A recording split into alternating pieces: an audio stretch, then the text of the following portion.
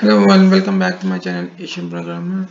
So today is not a lecture or not any learning, but the thing is that one of my friends sent me this question that he said that you teach us the sorting with the sort keyword in C++, and you said that it's working great on everything, but there is a problem like called big sorting, and that particular sorting is not working over there. So he sent me this question. Let's read it out together so we can understand better.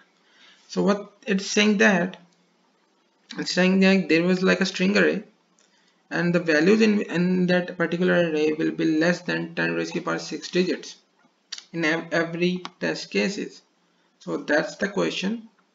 So let's go to the sample input and output so we can easily understand what they are saying. The constraint is like simple. I have read the constraint. It's like the value of n will be like less than 10 raised to the power 5, and the value in between the string array will be less than 10 raised to the power 6. So here is the sample output. What it says that the first line will be giving the total test cases, the 6. So 1, 2, 3, 4, 5, 6 values. We're gonna get the 6 values, and we need to sort these values. So the problem in C++ that if the value is bigger than like 19 digits or 20 digits, you cannot store it. The biggest value you can store in the C++ in long int, it will be like 90 or 20 values. That's it. You cannot 90 or 20 digits. That's it. You cannot store more than 20 digits in a particular data type except string in C++. So if we can store this in string and sort this out, then there's gonna be like a problem over here, because string doesn't work the sorting the same in the same way like it happens on the integers and the other values, the real values.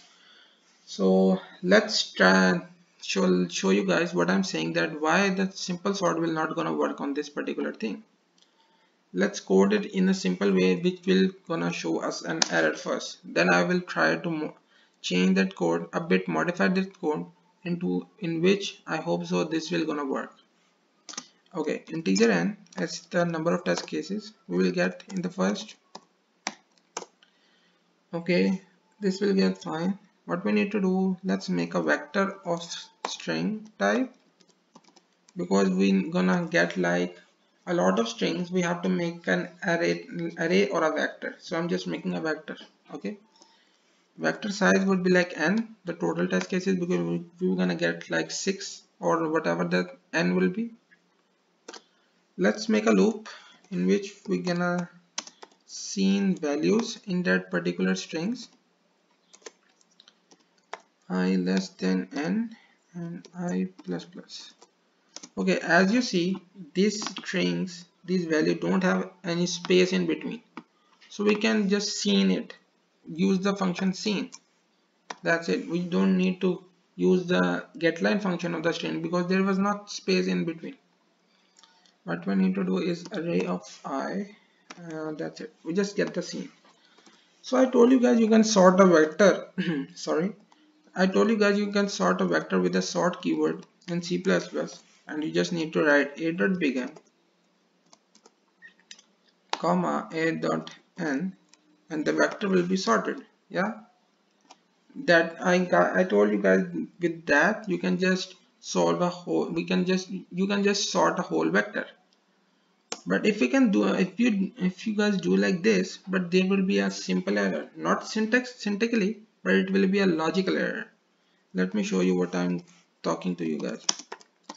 Equal 0, I less than n, I plus plus. So we need to print every sorting value in the next line. Okay, with an ender. Okay, let's copy this code and test this code on the test cases, sample test cases. Okay, I'm just putting this code and run this code. Let me tell you what I'm saying, that simple sort will not gonna work over here.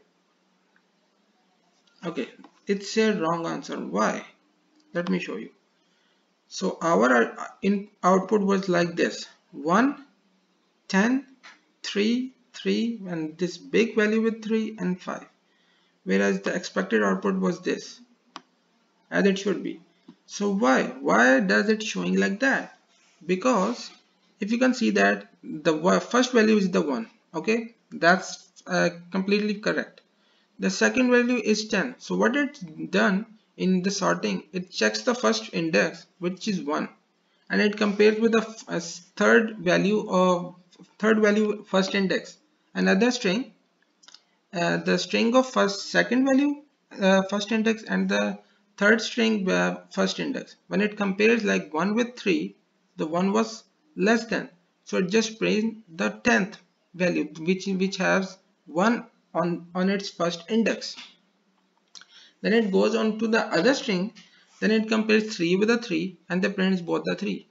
Then it just checks 3 with this value, it also has 3. Okay, so it prints this value. Then this check this value with 5. So when it compares the first index of both the strings, what it will get, it's that 3 was less than 5, so it prints that particular big value with before 5. That's why the simple sorting over here is not working. So what I need to do, I just need to make a bit modify in that particular string sorting function. Okay, let's do it like this. Add a comma. What I need to do, I need to make two extra strings in which I will store a left string of the first value, then the right string of the second value. Then I will just compare these with each other, and then if there is like the length or the size of first array is less, then on the length I will make the comparison, not on the values in between. If I make the comparison on the values, that is the error which we get before, and the sorting problem was not solved. So what I need to do, I just need to do like this.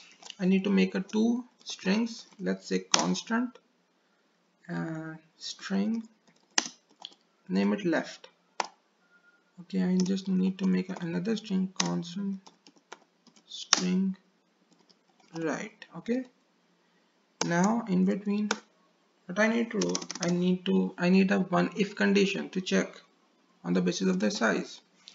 If left dot size, okay, is less than right dot size,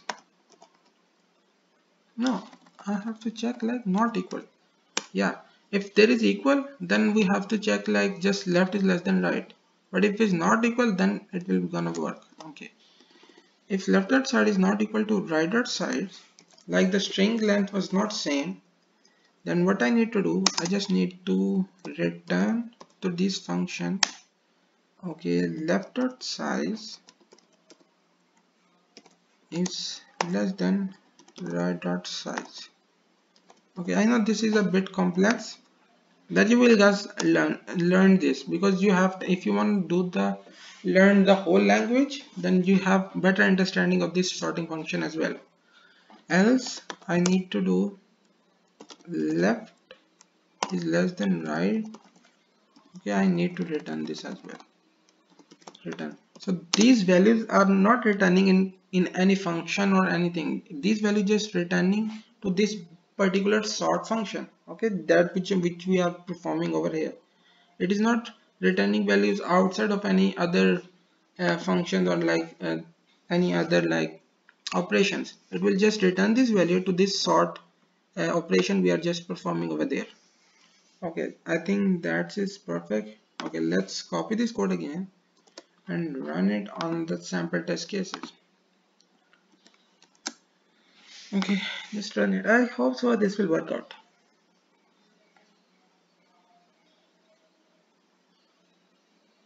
Okay, the sample test cases is passed. Now let's see the answer.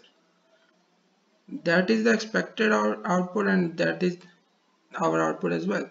So now look at that. First it will check with the length. Okay, the size, what I'm saying is the left dot side is not equal to right dot side, then the left will be less than right.